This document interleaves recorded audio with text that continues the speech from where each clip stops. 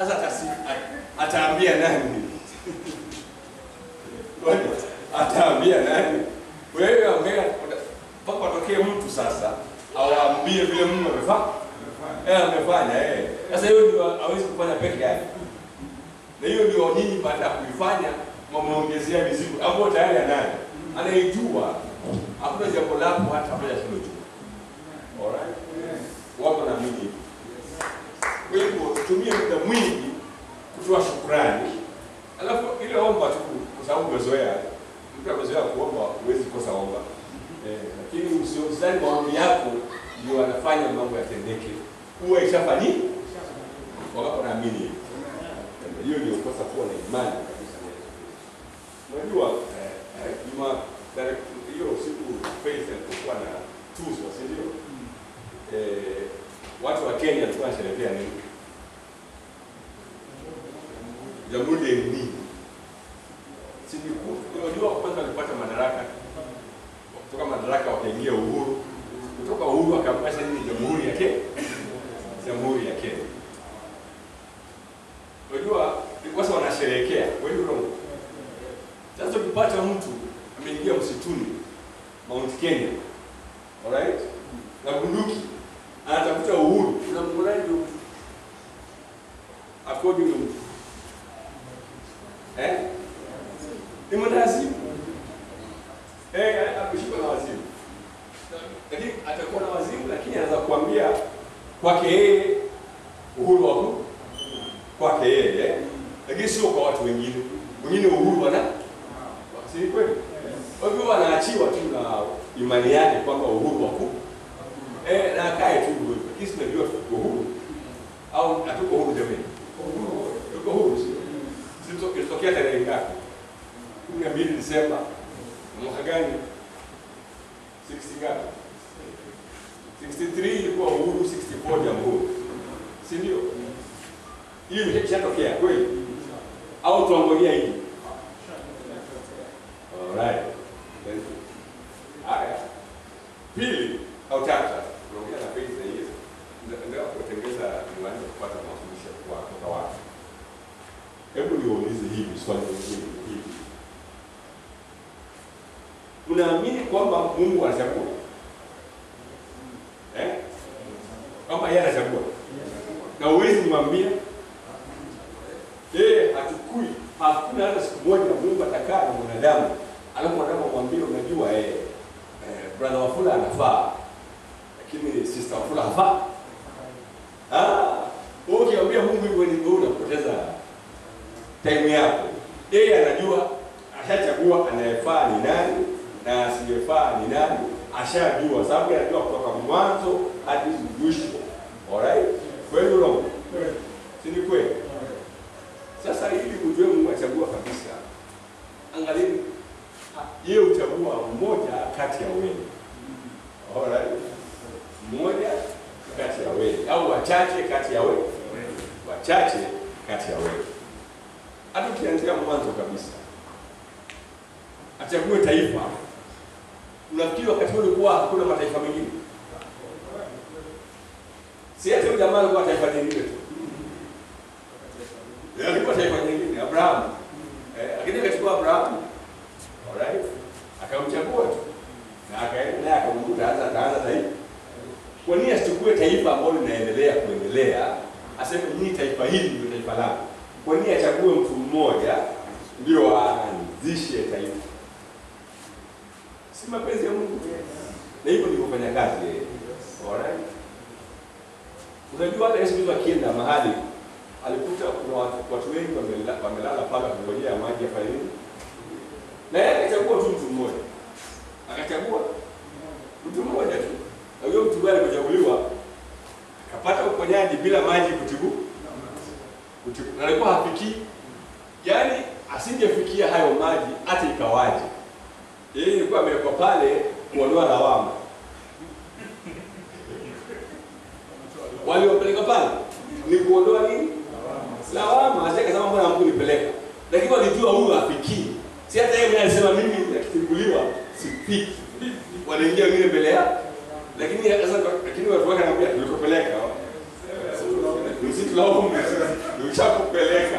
Kama hujapata hiyo ni wewe na huyo, sisi hatuko hapa. Maji yale wewe hapa usilale. Labda ukilala ukiamka umetibuliwa ndio unakuletea shida. Wewe mwenyewe usilale. Lakini huyo ambaye alikuwa yamfikiri Yesu alimpatia. Akaenda akamwambia, "Sisi anatembea. Ndio mimi nitatembea hiyo bwana maji au wewe sema wataka." Alright. Sasa ilikuwa ni mchagua yeye katika kulikuwa ni pamejaa. Si ndio? Sasa hiyo ndio maana tunaamini kwamba yeyote ambaye amekuja hapa, alright, kuna jambo fulani Mungu amempangia. Amemchagua mwenyewe amlete ile jambo tendeke. Na wale ambao tunashiriki nao hapa, tena waambie tu kweli. Hakuna hata mmoja ambaye hatatendewa, sababu mahali hapa alikuwa Mungu kutenda. Kwa wale waliowachagua. Sasa ni tofauti yetu kubwa. Tunajua marketing jameni. Mimi najua marketing msoni ni hivi. Jameni. Nina shule na nina hospitali. Na yazi market kweli kweli sio. Sasa hiyo biashara utaamini. Utapanga laini. Because unajua kwa marketing biashara. Lakini neno la Mungu halimarketing. Mungu mwenyewe anafanya marketing. Kwa sababu kuna wale angetaka kudeal nao. Mnanipata? Tunazungumza na sisi tuna market kama sisi tunapotuona hapa. Marketing yetu ni usemi wetu. Alright? Na tabia yetu. Alright? Kuhusu ile neno. Alright? Kwa sababu tuna market neno. Hatujimarket wenyewe. Alright? Waweza ni market mwenyewe lakini hapo ni kazi ya bure. Una market ile neno. Ile neno, si ndio? Usiwa neno kwamba yeye ni market. Ukilisema wewe uachie pale pale. Mwenyewe ataendelea nayo. Wakapa na mimi. Amen. Praise God. Sasa unataka kuanza kusema. That the Lord has. Hebu sema mwambie jirani, this is the day that the Lord has made. Yaani hii ni ile siku Bwana ameifanya. Sema tu. Hii ndio ile siku ambayo Bwana ameifanya. Sasa usihesabu siku ati ni leo. Alright? Siku ni wakati. Wakati siku ni wakati. Sasa unasema hii ndio siku, sema huu ndio ule wakati ambao Bwana ameufanya. Unasema huu ndio ule wakati ambao Bwana ameufanya. Kuna hivyo na hivyo. This is the day. This is the day that the Lord has made. That the Lord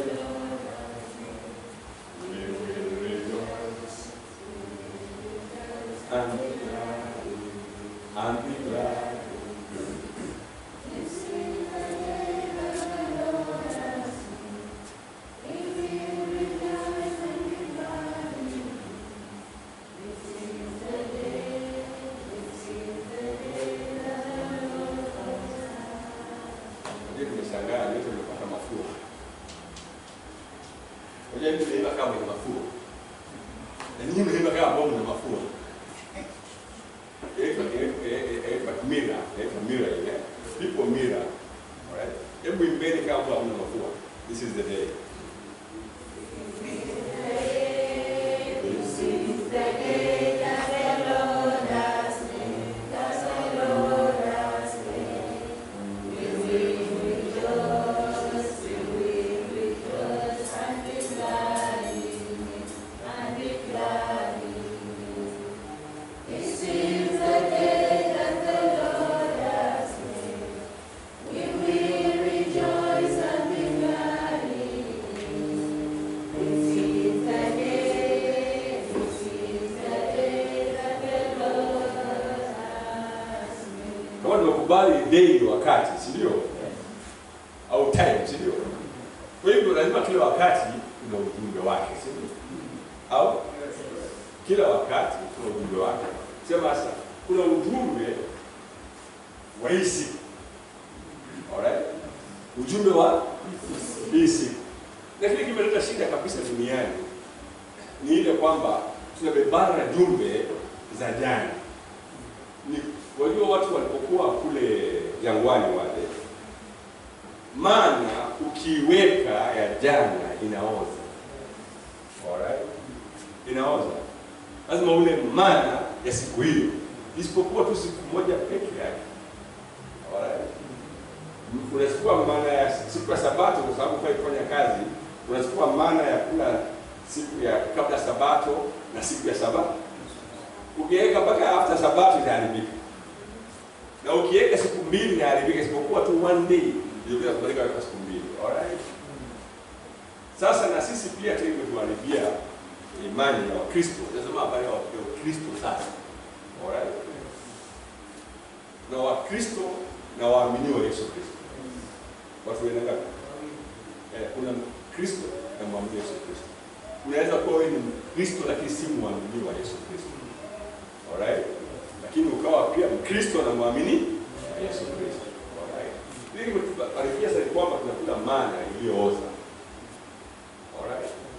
Mana iliyooza. Na siku kwenda kwetu twalishwa. Alright? Na sababu tumelishwa sana kwa muda mrefu, imekuwa mimi natazama sinema zinaitwa National Geographic. Yeah? Najua kuna mama apenda hadithi yangu apenda kuangalia watu wakiliwa na simba. Akiona mtoto wa swara analiwa na simba anasema zima. Labda mtoto analiwa, si ndio? Mimi naangalia kuna wanyama pale wamezoea kula mizoga. Fisi. Hata kama yanuka vipi, yeye ndio anaingiza mpaka kichwa chake ndani. Ale mzoga ni aina yake ya mnyama, si? Tena ikiwa imeoza ile muozo, lakini anafurahia, anaenjoy sababu ni aina yake. Basi pia leo kuna mafisi. Katika Ukristo ambao wanaamini kula mizoga ambayo imeoza. Hatuwezi kuwakataza sababu ndio ndio Mungu aliwapangia. Kama vile fisi aliwapangia. Kuna wanyama ambao hawawezi kula mzoga. Hawaonji. Wakipitia kama inanuka wanapita. Wanatafuta fresh. Alright. Sasa tuangalie katika kitabu cha Revelation. Revelation. Tatu. Wazia msara kwenye. Kama ni wakati huu today, nataka kuangalia kanisa today. Hebu semeni kanisa leo. Kanisa leo. Revelation 3:14. Mtasomea tafadhali Kiswahili. Au tasoma. Na kwa malaika wa kanisa lililoko Laodikia andika, haya ndiyo anenayo yeye aliye amina, shahidi, aliye mwaminifu na wa kweli, mwanzo wa kuumba wa Mungu. Anaenena hapo ni nani? Alright? Ni Yesu Kristo, si ndio? Ndiye anaongea, kwa sababu ufunuo wa Yesu Kristo, si ndio? Sasa anasema basi ile kanisa liambiwe hivi. Na yajua matendo yako na hilo kanisa la wakati huu ambao ni leo. Alright? Leo leo ndio siku. Na yajua matendo yako ya kuwa hu baridi wala hu moto. Ingekuwa heri kama ungekuwa baridi au moto. Basi kwa sababu una uvuguvugu wala hu baridi wala moto, nitakutapika utoke katika kinywa changu. Alright. Sasa kinywa cha Yesu Kristo ni nini? Ni neno tu. Akikutapika utoke kwenye kinywa chake ni kwamba hauna neno lake tena. Kweli urongo? Neno lake hauna tena.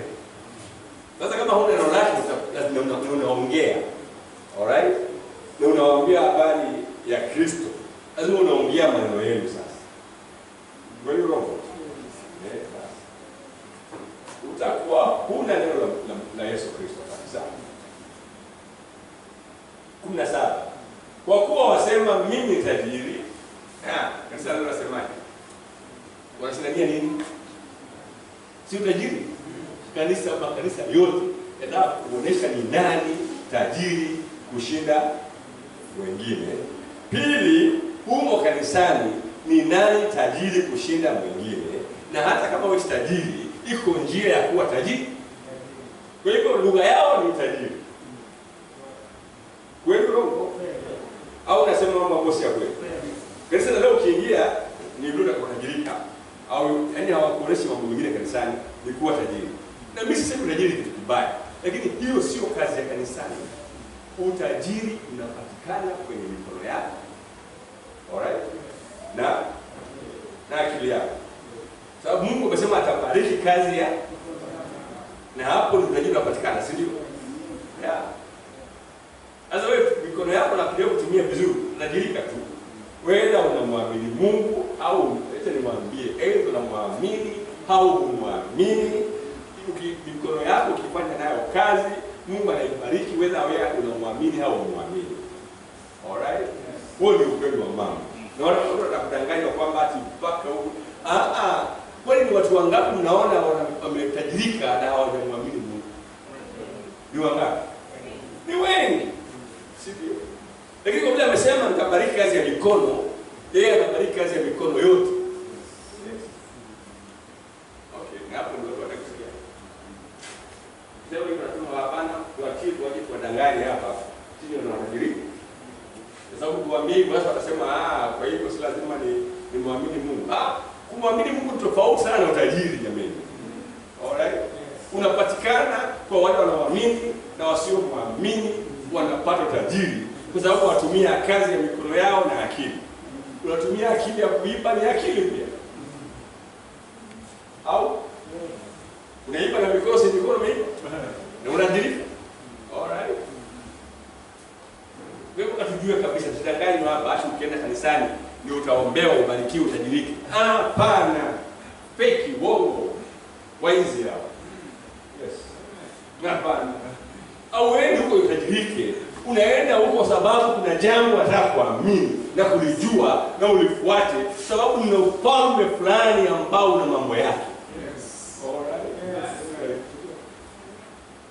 That is amazing. Wala sina haja ya kitu, na wewe hujua kuwa wewe unyonge. Hawajui ni wanyonge, tena ni maskini, hawajui. Sababu utajiri wao ni ule ambao hauko pale, hauna maana. Ngoja nikwambie leo hii, na nasema hivyo kila mtu. Alright? Utaenda bila ulivyokuja. Yes. Bwana mwanangalia hivyo. Kabisa. Na juzi ni wafuta kwambia hakuna kitu tunafanya ambao ni che. Au mmesahau. Nikasema kama huyu ni fundi hata akishona nguo ni za anafanya mimi ni yangu. Sio yake. Hata pesa nikimpa si yake, ni mwenye kitambaa. Na hata ile anabakia bibi yake anachukua anapika anakula anapeleka. Yaani hakuna kitu chake. Kwa hiyo wewe kama mtajiri kiasi gani, huu utajiri si wako, ni wa wengine. Wangapi wanakubali na kuamini. Kwa hiyo haiwezi kuwa tajiri. Alright. Na si mbaya, utafuteni kwa njia ya sawa na Mungu awabariki kwa kazi ya mikono yenu. Basi. Alright? Because hiyo baraka tunazopata zinabarikiwa hiyo kazi ya mikono. Wewe mwenyewe ushabarikiwa tangu kitambo.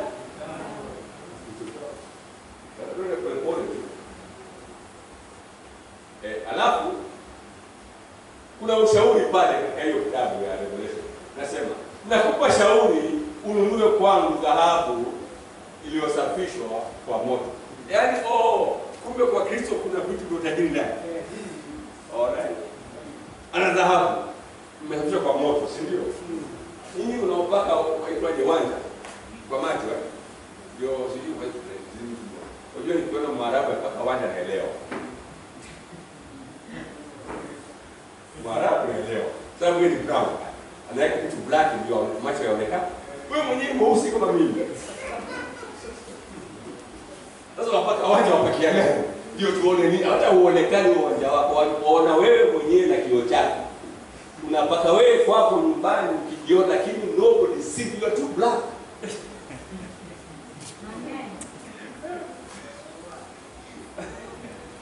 si mbaya. Paka. Sasa kwani si wewe?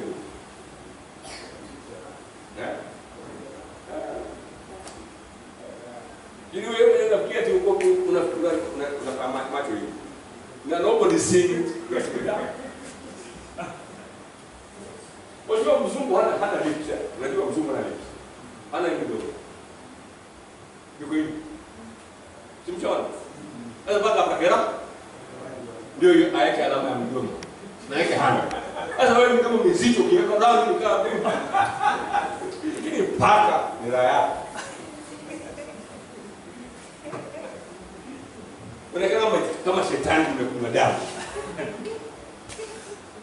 Akipata unaona hana mdomo inaonekana. Mdomo picha mdomo inapatikana. Wewe unaangalia rangi yake ana machi. Unajua ni white.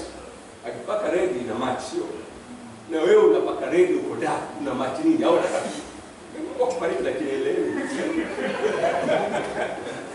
Ndio akataza mkasema tunaomba tusipake rangi hii pakeni muonekane kama mashetani hamna shida. Hamna shida.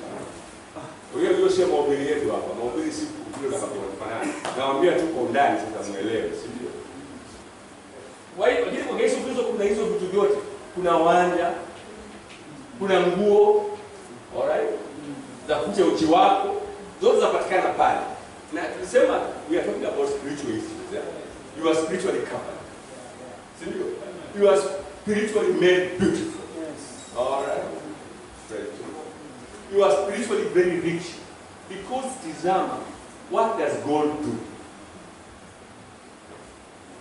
Gold only enables you. Huwezi kula dhahabu. Sio? Na Mungu ana uwezo wa kuenable. Si yake ni dhahabu kushinda ile dhahabu. Ya duniani mpaka ikasafishwe, uende kwa muhindi bora, angalia aseme hii fake. Ushagonga mahali. Alright. Lakini ile ya Kristo mwenyewe akikupatia ni kwamba anahakikisha kwamba all things are possible. Your life is taken care of. Alright? Ask and it shall be given. You understand this? So hiyo ndio ushauri tumepewa pale. Alafu anasema wote ni wapendao mimi. Anawakemea. Anafanya na kuwarudi. Sasa yeye kazi yake kukemea na kurudi, sio? Na wewe kazi yako ni nini?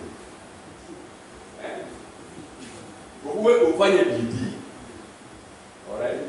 Ufanye bidii ukatubu. Kutubu ni maanisha ni nini? Kugeuka ufuate lile neno. Yes. Sasa hapo ndio maneno yalikuwa magumu sana. Maana unafuata neno gani? Utakuwa wewe wa sinagogi. Utakuwa sinagogi. Ukifuata neno la Musa, utakuwa sinagogi tu. Sababu Musa alijenga sinagogi. Yeah.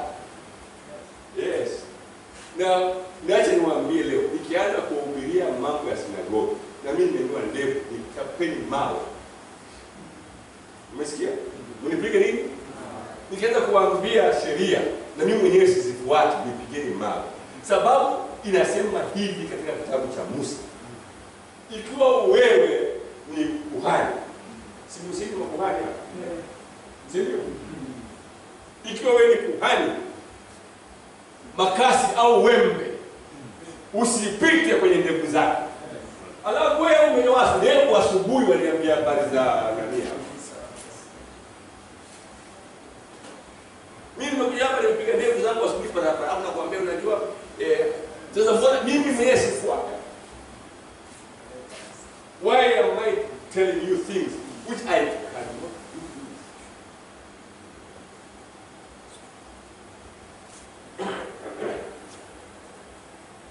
Yesu ndiye mimi nishtuka sana nikiambia mtu. Nikamwambia Mungu nisamehe. Sababu alihubiri akamaliza katoka ina ile baada sasa nikamwambia kujua brother. Tusome maandiko. Tusome hapa. Wewe ni pastor. Tena mimi pastor kama mchagua mwambia nichagua. Wewe ni kama kuhani. Ukuhani kabisa uko nao. Nikamwambia mbona uko hivi? Soma hapo kuhani hapa. Uko na wale wa mashehe wameweka madevu. Wale ni makuhani. Ni makuhani wale wanafuata hiyo sheria yao. Yes. Na wewe kama huwezi kufuata hiyo sheria usilazimishe wenzako kufanya hivyo. Yesu anasema angalieni wanawafanya mfanye mambo ambayo hata wao hawawezi kufanya. Kwa hivyo wewe ni farisayo. Na ukiwa farisayo ufanye mbinguni wingi. Basi hakuna haja kuwa farisayo. No, let's be honest. Yes. All right? Let's be very, very honest with ourselves. There is something that we need to tell people which is not being told.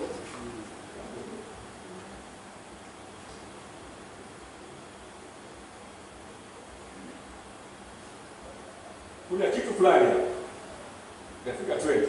Tazama nasimama mlangoni. Tazama nasimama nabisha. Mtu akisikia sauti yangu, anabisha umone. Anabisha umone.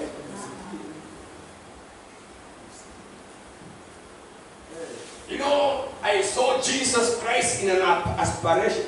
Those who have mambo kama ni sawa tu. Mimi nishawahi kuona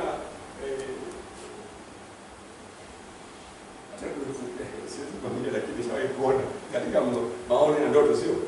Nishawahi kujiona mimi nina fly. Na sijawahi kutaka siku moja. Kwa sababu nafukuzwa. Nikafukuzwa ikiangalia ni hapa. Nikafanya nikaruka. Nikalala huko nikiangalia mambo moja nyuma. Na nikiamka nikutana pale basi sijaenda popote. Hata kusonga, ni fly. So I'm not saying don't have vision. They are good. But there is something that God wants you to do, is to hear. Faith comes. And hearing by the word of God. So God wants you to hear His word. And the word of God is our Lord Jesus Christ. So He wants you to hear Jesus. Umsikize Yesu anasema nini. Wewe pamoja? Na hiyo ndio watu wanayohubiri. Na hiyo wakihubiri hiyo kwanza namba moja. Ni wale tu wale ambao Mungu amewachagua wasikie, ndio watakaosikia.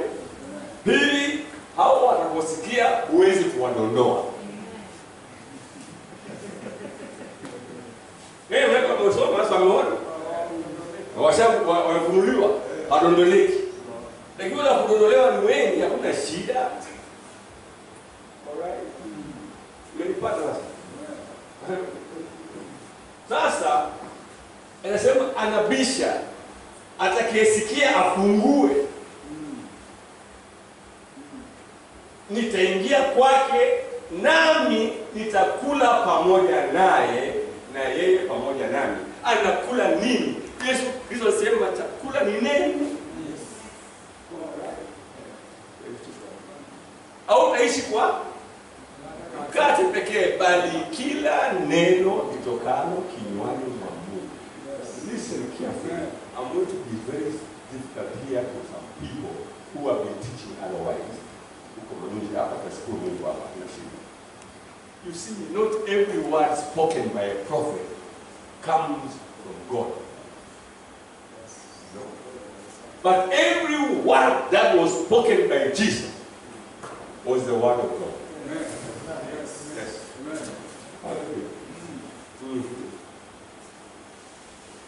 So the only place I can be sure and certain I will not make a mistake is when I hear what Jesus has said. Yes. Yes. It's possible for me to make a mistake and say Elijah said.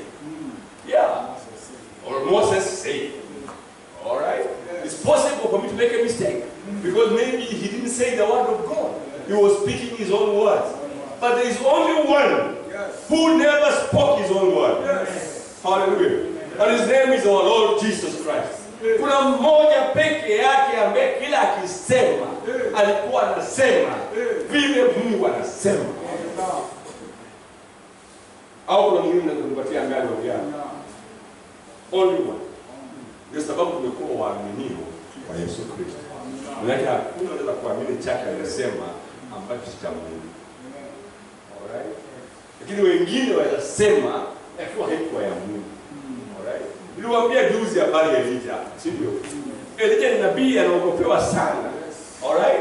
Hata atakuja tena na hata hii ujumbe tuko nayo inakuwa ni expression ya Elijah. Lakini Elijah baada ya kufanya kazi ya Mungu, wakati Mungu alishuka akachoma dhabihu yake, alifanya kazi ambayo si ya Mungu, kuwaua wale watu. Kwa sababu Mungu ni uhai. Alipokusanya wale watu wote, anasema washikukusanyeni. Au kusema tukusanyie Mungu. Sasa mimi Mungu amenisikia maombi yangu. Sasa nisameni mpaka wale wamalize. Sasa hapo mpaka wale wamalize haikuwa neno la Mungu. But it's Elijah the prophet. Kwa hiyo hata mimi naweza kusema siku moja wale wapana sikizi wakusanye machape viboko hapo. Sema eti aliwaua sabisi waue na wachapa tu viboko.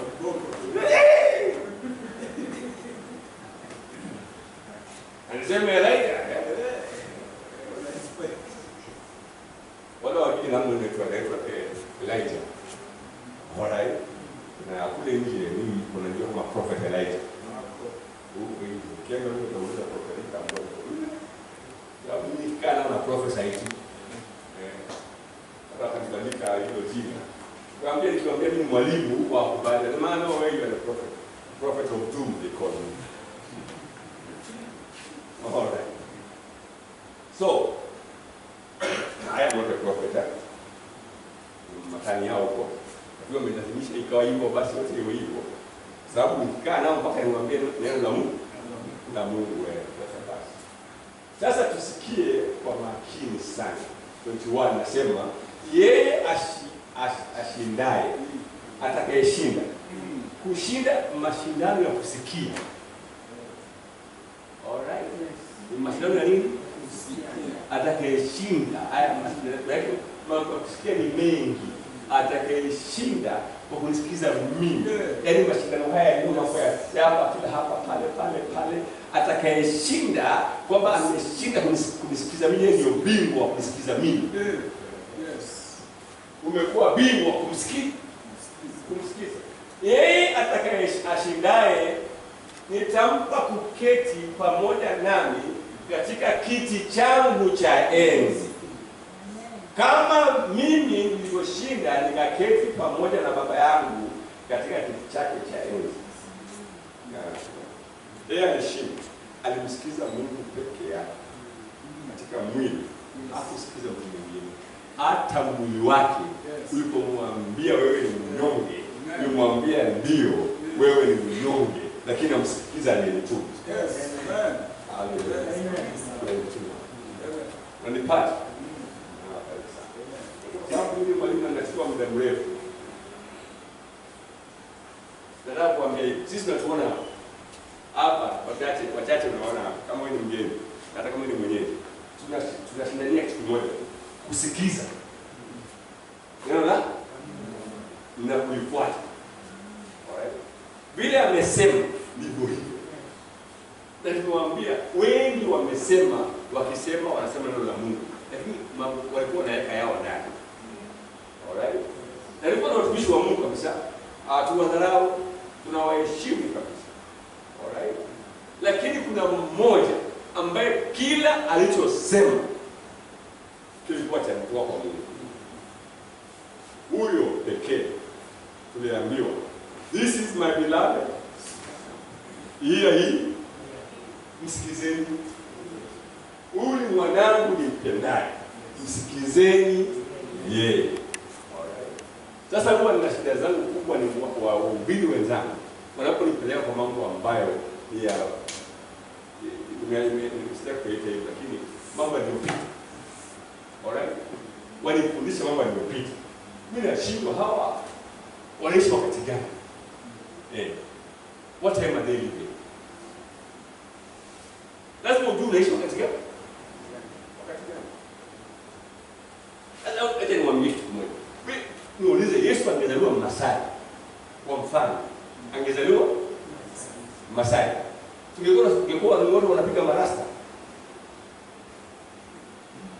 na wanaelewa vipa, si wa Masai walipo. Ungesema tungeambiwa sasa hii ndio Kristo, si ndio? Sababu angepigwa picha, angechora picha zake, amepiga yale rasta kwa Masai au na mama yake amenyolewa kupa. Sasa nilikuwa wanawake lazima wanyolewe kipara wote. Alright.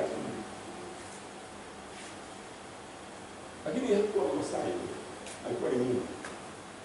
Haleluya. Ndio akasema Mungu ni roho.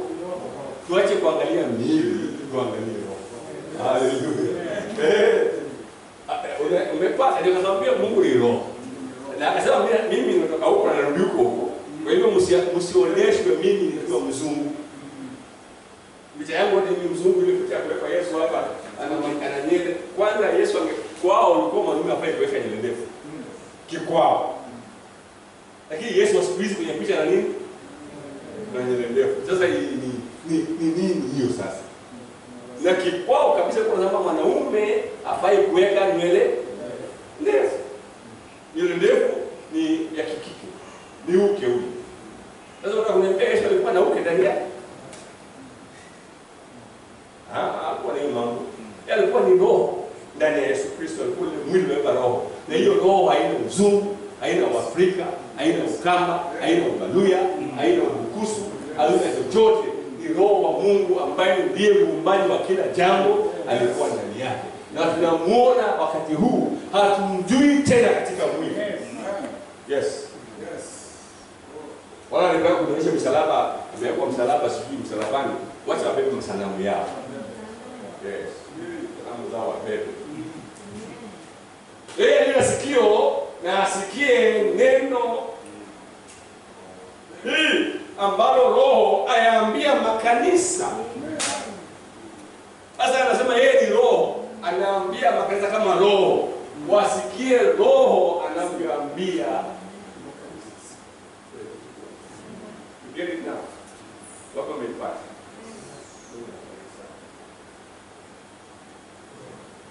Sasa tunasikia neno gani? Ni neno gani tunafaa kusikia? Fungua Biblia yako. Sababu nataka Mungu asome Biblia. Kama msomi Biblia mtanisikiza, mtaweza kuambia au mtaweza kuambia ni uongo, utakubali sababu una kichwa cha. Kwenye Psalms 118 kuanzia mstari 23 nasema hivi. Neno hili limetoka kwa Bwana. Neno gani? Neno nalo ni ajabu machoni petu. Kwa hivyo neno la Bwana ni neno la ajabu machoni pa binadamu. Kwa hivyo mpaka binadamu wakastaajabu, wengine wakatae, wengine wakubali. Kitu cha ajabu, si kitu cha ajabu na mambo mawili. Uamini au usiamini. Si ndio?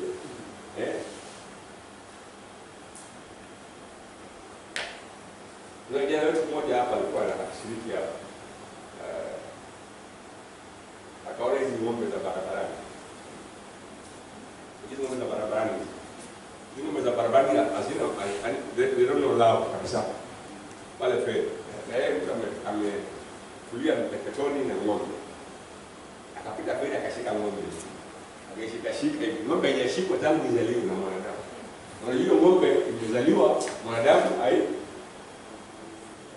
basi hiyo ng'ombe alimfuata mpaka nyumbani.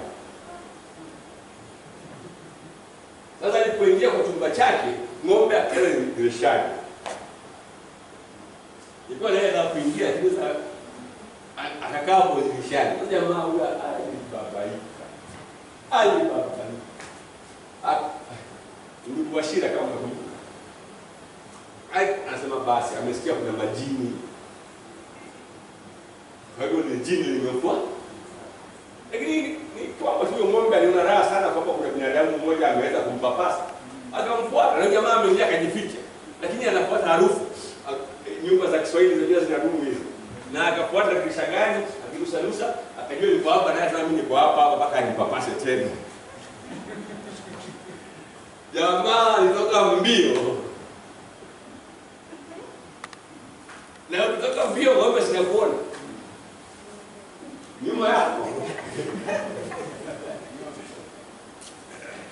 Akajua basi kweli. Majini ya. Sababu alikuwa amesikia habari ya majini sana. Kitu kidogo tu ng'ombe huyo anataka tukugundua. Yaani amepata kujua ng'ombe ya kondo domestically. Waliumbwa na Mungu, wao domesticated. Na wao ni wanadamu wanaweza kuwa. Ni kama tu Mungu. Ukipata Mungu mahali ambaye amepotea, umshike hivi atakufuata. Sababu aliumbwa hivyo. Lakini sababu ya mahubiri alikuwa amehubiriwa ya majini. Aliona jini, hakuona ng'ombe aliyetaka kutafuta binadamu kuwa karibu naye.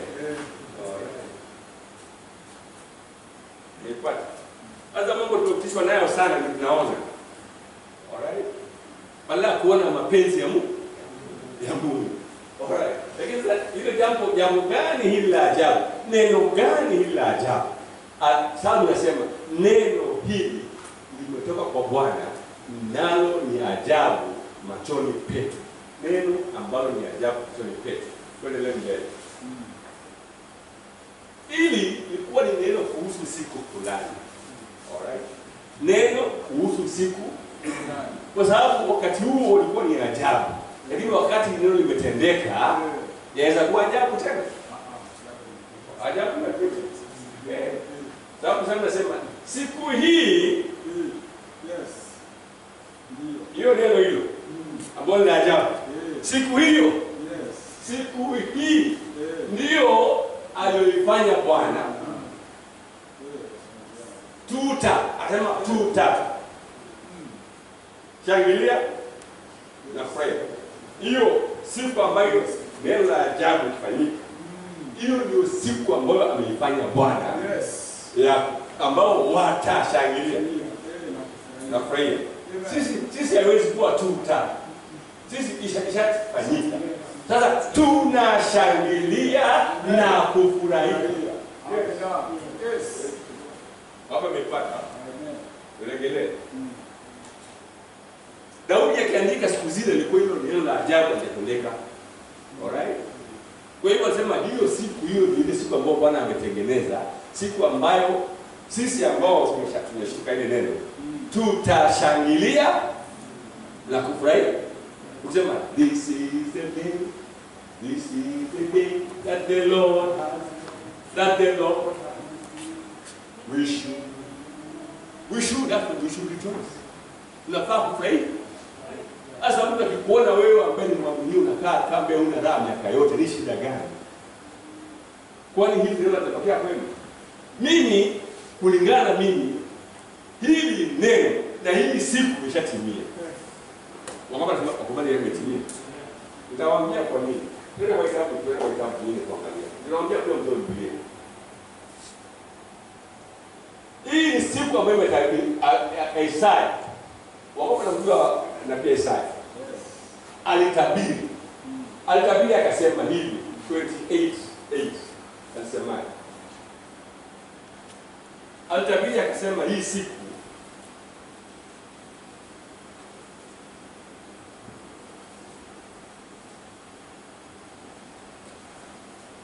inasemekana 25:8. Nani anasomea? Inasema hivi.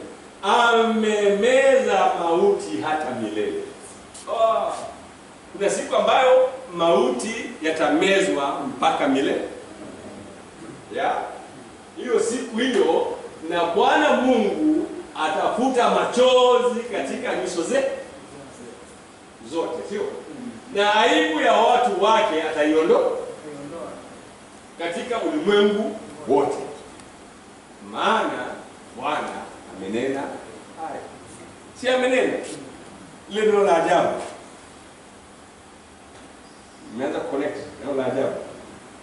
Alright. Sasa swali ni hili. Je, imetendeka hiyo? Siku ya kusema huyo aliyefanya hivi ndiye Mungu wetu. Amekuja kusaidia, ashakuja, amekuja hajaje. Amefika. Alikuwa anangojewa, si ndio? Wakati wa Psalms Daudi na wakati wa manabii Isaiah alikuwa anamngojea. Kwa hivyo walizungumza kama kwamba itakuja. Si ndio? Na nyinyi mzungumzaji kwamba itakuja. Sasa mtu akikwambia hapa kusomea Isaiah, akwambia itakuja na wewe useme itakuja. Itakuja lini? Yesu Kristo aliposimama akafunga kitabu cha Isaiah. Akazungumza habari ya wakati maskini utahubiriwa. Anasema na neno hili limetimia. Leo hii hili neno limetimia. Na nyinyi mnakaa kana kwamba hilo neno halijatimia sababu ya mahubiri ya kila saa ya kumbazwa akili ndio milioni wewe. Ndio kabisa. Tena niwaambie hivi. Mnaona watu wawili watatu. Mimi nasema 1, 2, 3 nakaa. Unaanza kusema tutafuta kanyumba mahali moja kanisa. Mambo ni magumu. Magumu. Mambo ni magumu. Si ndio? Wawili doktrana nasema tutafuta mahali kanisa. Tutafuta mahali kanisa. Sasa kama tunaanza sababu mambo ni magumu, tutaanza vipi? Mambo ni magumu. Tunaanza hivi. Tafute wajinga ndio waliwa. Na wajinga wakuliwa haraka unisamehe sana. Ukitaka kudanganya mtu haraka kabisa, usipate wanaume.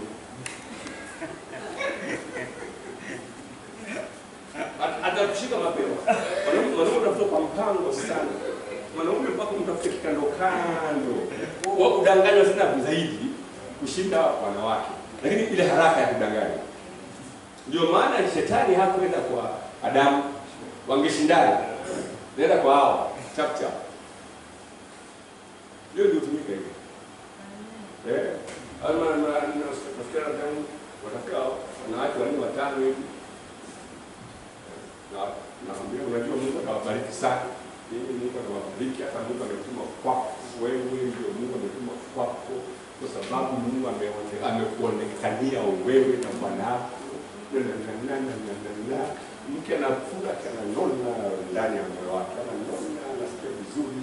Sababu anapenda kukuambia maneno matamu. Mungu amekuonekania. Mungu anapenda sana.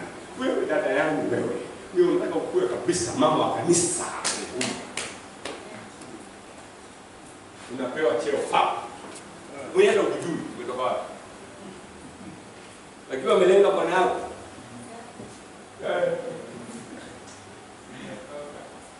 Yule jamaa na biashara. Mtayo. Mtano wanne watano unaanza kuambia sasa dada.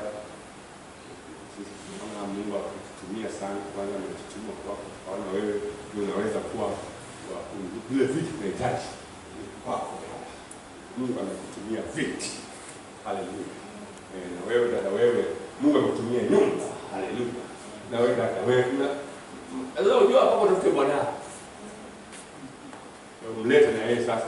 Umuingize kwenye box. Si wewe kazi shafanyika. Si Adamu alikuwa aingizwa box ya bibi yake. Anaingizwa box. Naona mbona unajua mzee unajua Mungu ametuletea anaingia box. Vipeni vyake vinachukuliwa kwanza. Tata sema zimeingia ndani. Alikuja mzee mgumu, lazima tukawafanya maombi kwake.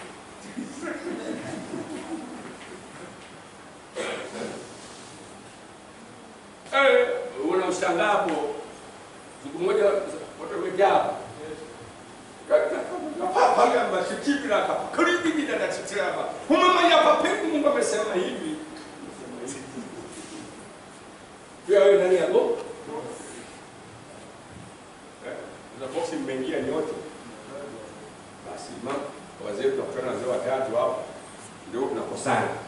Lakini ndio ganya pesa vibao. Unazigawanya vibaya. Huyu amwona hakupata sawa, maana yake ndiye alianzisha huyu idea. Alafu mimi nimekuja na akili nyingi. Nikamwambia mimi niliwaleta wale kina mama. Na huyu asema ujana wangu ndio nawaleta, tunakosania pale. Mimi nasema wanabaki wawili na kanisa lao. Mimi naenda kuanza kazi kwa pesa mkono. Anaweza jua Bwana kanipenda. Wale ndio waona wale. Sasa tunagawanya kanisa katikati. Mama alikuwa ni watatu huku. Wengine wanne huku na tunagawanya kanisa. Lakini leo ndio makanisa mengi yameanzishwa hivi.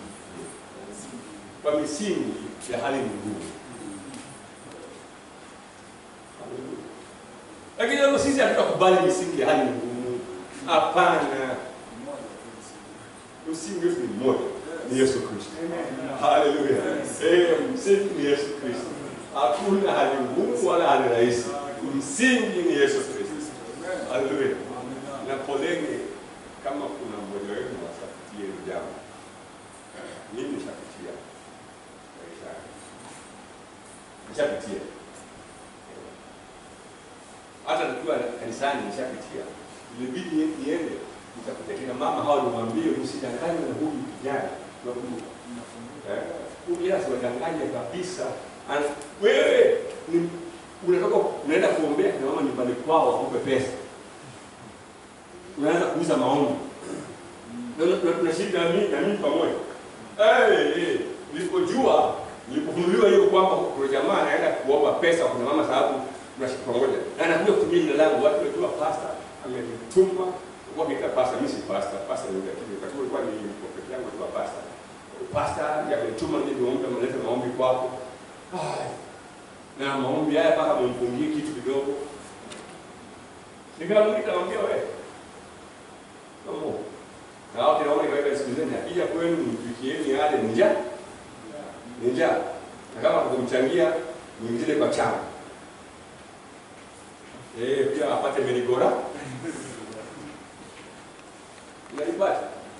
Because we must stick with one thing only. That there is one who is able to guide us properly. Who can speak nothing but what God has spoken. Let it to God.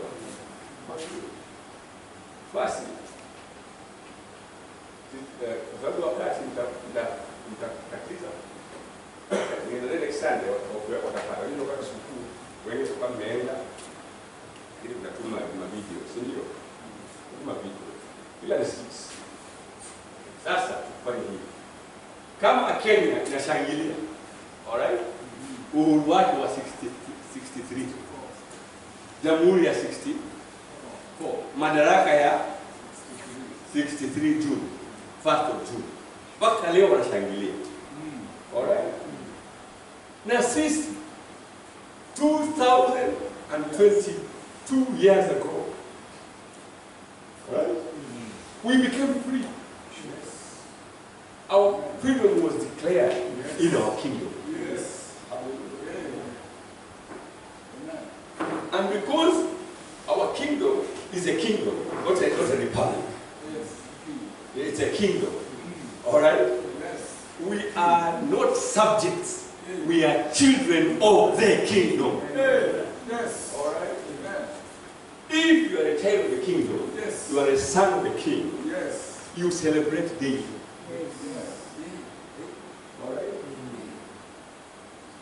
Hata watoto wa hawa viongozi wana celebrate day. Nyinyi ndio mnakusanywa pale siku moja kwa mwaka. Lakini wao day there is celebration. Kwa sababu akitoka kiingia anaingia gari ya serikali. Wewe wa serikali. Lakini sisi katika ufalme wetu huu lazima tuwe ni daily celebration because he is with us and in us. Hallelujah. How would you ever kuuliza leo kabisa ukutane na mtoto wa Uhuru Kenyatta pale Fed?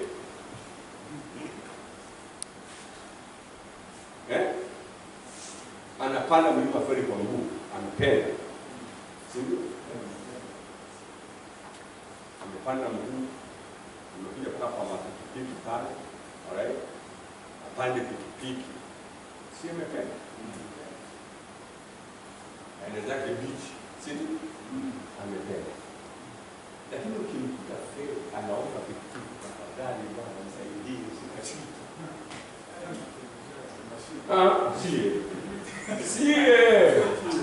Sie.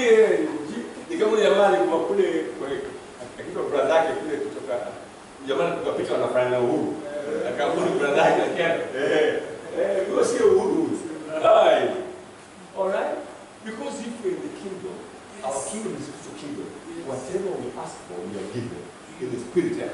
But things of the spirit take time to take place. All right?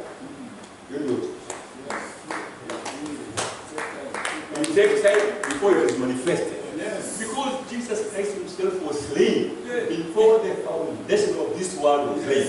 But only 2,002 years ago, he was on the earth. Lakini tunasema hata ukichukua najua alright.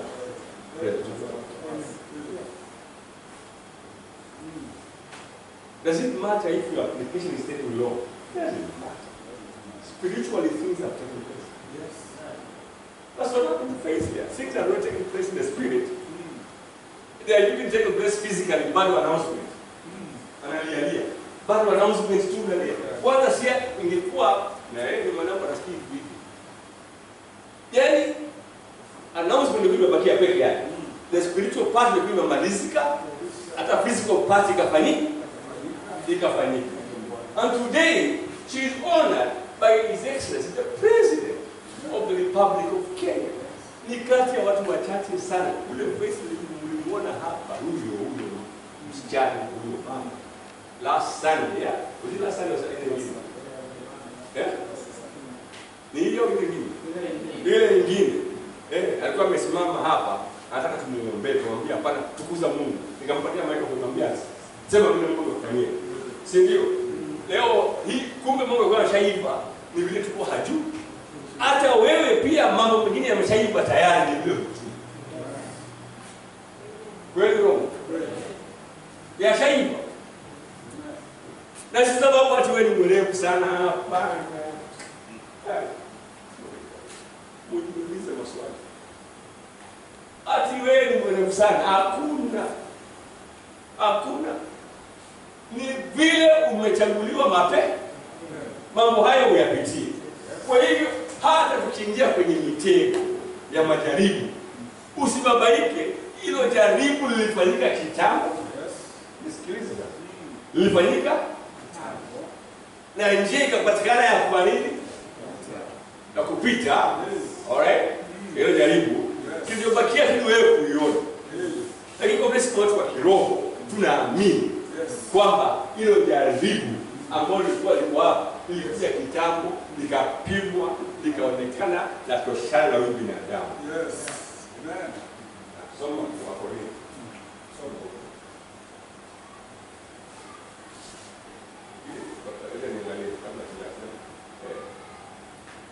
What's Korintho? 10:12 back. Kwa hiyo anayedhania kuwa amesimama na angalia asianguke. Sema maswali hapa. Usidhani umesimama, angalia usianguke. Alright. What's up gani? Ukiwa unaweza kama jaribiwa, wewe usimwangalie sana. Hilo jaribu litapimwa. Alright. Tizama, soma mbele. 13. Jaribu halikuwapata ninyi isipokuwa lililo kawaida ya wanadamu. Ila Mungu ni mwaminifu. Sema ila Mungu ni mwaminifu. Ambaye hatawacha mjaribiwe kupita muwezavyo. Alright? Lakini pamoja na lile jaribu atafanya na mlango wa kutokea ili mweze kustahimili. Alright? Tazameni yale ambayo mnapitia physically yalitokea spiritually. Alright? Alafu huko spiritually jibu likapatikana huko. Mlango ukapatikana huko. Alright? Na mlango ukapatikana huko ukapatikana mlango wa kutokea. na ukatoka spiritual. Tayari. Sasa wewe kabla ya kupata ukiwa hujui haja. Sababu umekaa spiritual. Sasa kaanza kumanifestiwa sasa. Manifestation kakuja unajikuta umeingia kwa hilo jaribu, si ndio? Lazima hapa nimekwisha, hujaisha. Kumbuka kwamba hilo jaribu lilitengenezwa mlango ya huko. Wewe sema naelekea mlangoni. Naelekea mlangoni kutoka. Yes. Alright. Why? Sababu that's how our God is. Hiyo si kwa sababu ni mzuri. Hapana. Au wewe ni mzuri? Alishapanga. Msema nani brother? Steve. Steve. Nani wa gani? 86. Ndio tokea hapo. Ndio 86. Miezi 9 ongeza. Itoe kwa mzaliwa 6 nini? Mwezi wa 4. Ukiweka miezi 9 hapo itakuwa nyuma. Lakini ilipatikana nini? Mwezi wa 8 85. Sasa imagine unaanza tena na ujui kwa sababu unaanza 86.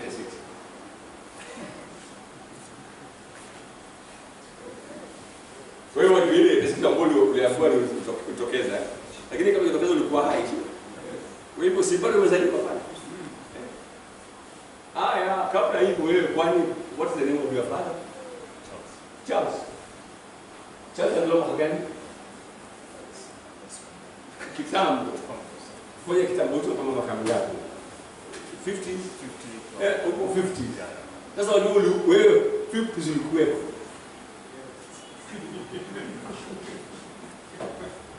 Ulikuwepo 50. Na sio wewe, babu yako. Baba yako alikuwa babu yako. Si ndio? Kwa hivyo wewe ulikuwepo babu yako. Au mwenye hiyo kitu. Kwa babu yako ulikuwepo. Si ndio? Lakini haukuonekana mpaka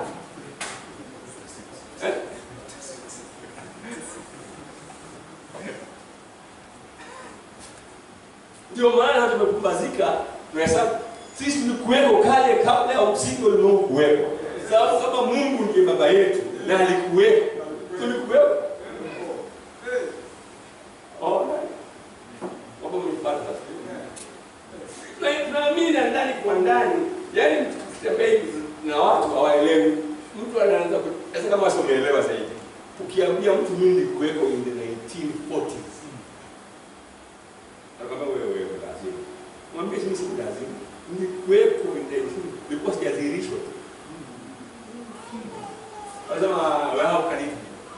Niwaulize wewe uzaliwa lini nikwambie babako ni. Mwambie wajui ni your father. I was my father. Oh, okay. And was your father and your grandfather? Yes, he was there. So where was I? I was there. But manifestation comes later. All right. Yeah, I'm imagining your father. Akiamua wewe sasa umefika umri wa kuoa unaoa mpaka sasa tunasalini. Na wewe uko ndani yake tunatembea naye. Anashika ngumu na wazee kwa zamani zile. Wewe mbona sasa umesiku taisha tu? Anambia mimi na sasa hiyo Steve yuko hapo ndani. Ametulia. Na mmoja tayari na hakuna angezuia. Hakuna hata mmoja angezuia. Malaria ilikuja ikapata baba yako haikumzuia. Magonjwa yote yakaja yakampaka baba haikumzuia mpaka Steve onekana. Yes. Hiyo mweza kukubali. Umeona logic yake. Na hii ya upande wa baba yangu Mungu amuone. Ukaambia watu mimi nikuwepo.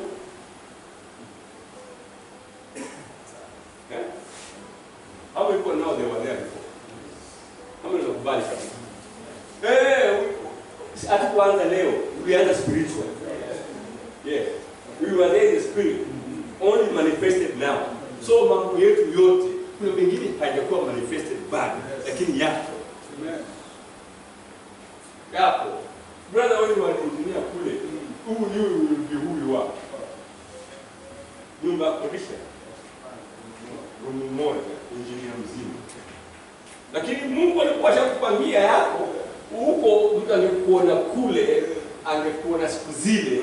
Kwa hiyo room moja na huyu mpenzi wako, wangemuuliza wewe una wazimu. Wale wa engineer wa Kalikoni. Room moja. Watuambia bwana ni engineer. Toka hapa. Wangemwambia hivi. Right? Leo hiyo natamwambia kuna room kule kwako. Kwa sababu mlikuweko mapema. Nilikuwa hajadhihirishwa tu bado. How many people understand this? Kwa hivyo tunaomba let's not judge one another. Because you don't know at what stage I'm going to be manifested. Yes. Never. Ndio unaambiwa uchunge usianguke. Usijione wewe umefika, ukaona wenzako hajafika ukaangukia, hapo utaangukia hapo. Wenzako wanakuja iko njiani. You look at small girls like these two here. They are very young, see you. What do you think they are? They are the future. There is a future inside them ambayo wewe hujui. Alright. Alafu uanze kuwajudge sasa. Angalia, umesoma kwa university ana kazi bado. Sasa hana kazi wewe unataka kazi. Unaweza kumjaji vipi? Wewe mtu mdogo umjaji vipi? Wewe unafika miaka mingapi ndio unapata kazi?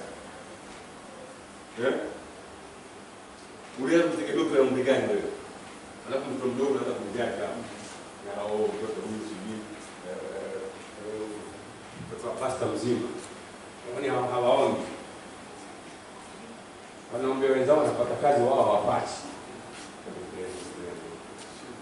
Ngojeni mtaona na macho usiku bila kuvuka pa.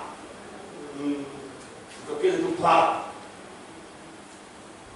Atuambie hatuwezi kwa hukumu sababu sio kazi kuhukumu. Lakini kuna mmoja ambaye tunamwamini, ndio tumwamini pamoja. Hallelujah. Praise God. Alright. Kwa hivyo kina mama msidanganywe. Mkienda kudanganya waulizeni. Msikizeni Yesu Kristo ndiye pekee anasema neno la Mungu.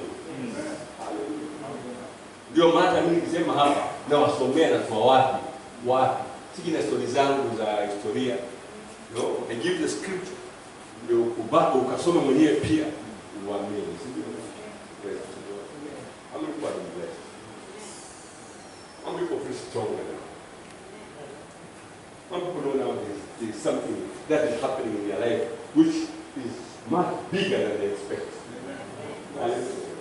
How many people feel that? Yes. So I know, skizeni, I know. Tutakuwa hapa. Ndio nimetoa nafasi ya shule. Tutakuwa hapa. Hatuendi popote. Mimi bwana naenda.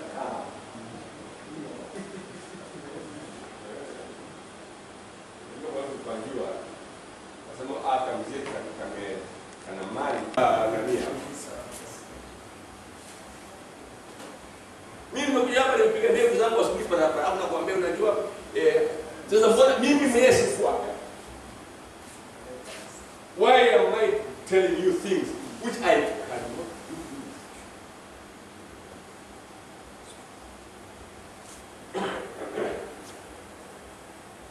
Yesu ndiye mimi nishuka sana nikiambia mtu. Nikamwambia Mungu nisamehe. Sababu alihubiri akamwambia katoka nje baada ya saa kumwambia kunjoka. Soma maandiko. Msome hapa. Wewe ni pastor. Tena mimi pastor mchagua mwambia mchagua. Wewe ni kama kuhani. Ukuhani kabisa uko nao. Nikamwambia mbona uko hivi? Soma hapo kuhani hapa. Uko na wale mashehe wameweka madevu. Wale ni makuhani. Ndio makuhani wanafuata hiyo sheria yao. Yes. Na wewe kama huwezi kufuata hiyo sheria usilazimishe wenzako kufanya hivyo. Yesu Kristo alisema angalieni wanawafanya mfanye mambo ambayo hata wao hawawezi kufanya. Kwa hivyo wewe ni farisayo. Na ukiwa Farisayo ufalme wa mbinguni huingii. Basi hakuna haja kuwa Farisayo. No, let's be honest. All right? Let's be very, very honest with ourselves. There is something that we need to tell people which is not being told.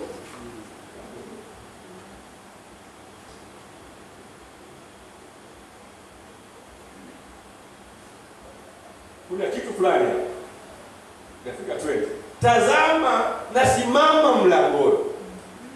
Tazama nasimama nabisha. Mtu akisikia sauti yangu, anabisha umone. Anabisha umone.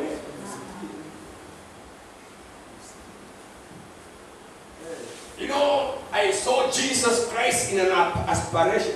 Those who have seen mambo kama ni sawa tu. Mimi nishawahi kuona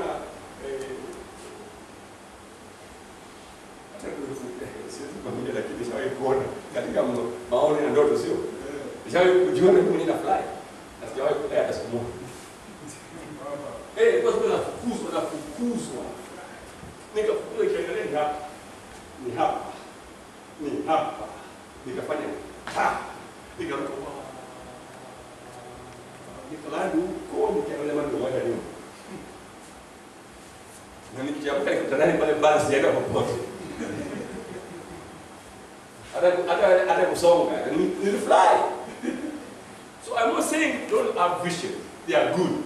But there is something that God wants you to do, is to hear. Faith comes and hearing by the word of God.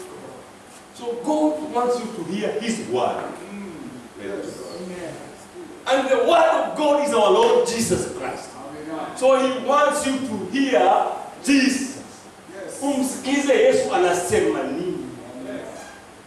Kwa pamoja. Na hiyo ndio watu wanataka kuhubiri. Na hiyo wakihubiri hiyo kwanza namba moja ni wale ambao Mungu amewachagua wasikie, ndio watakosikia. Pili, hao watakosikia huwezi kuwadondoa. Mnaka msoma basi wameona. Wamefunuliwa, hadondoleki. Lakini wala kudondolewa ni wengi, hakuna shida. Alright. Mmenipata sasa? Sasa anasema anabisha, atakayesikia afungue. Nitaingia kwake nami nitakula pamoja naye na yeye pamoja nami. Anakula nini? Yesu Kristo sema chakula ni neno. Au utaishi kwa mkate pekee, bali kila neno litokalo kinywani mwa Mungu. Listen carefully. I'm going to be very difficult here to some people who have been teaching otherwise. You see, not every word spoken by a prophet comes from God. No. But every word that was spoken by Jesus was the word of God. Amen. Yes. Amen. Hallelujah.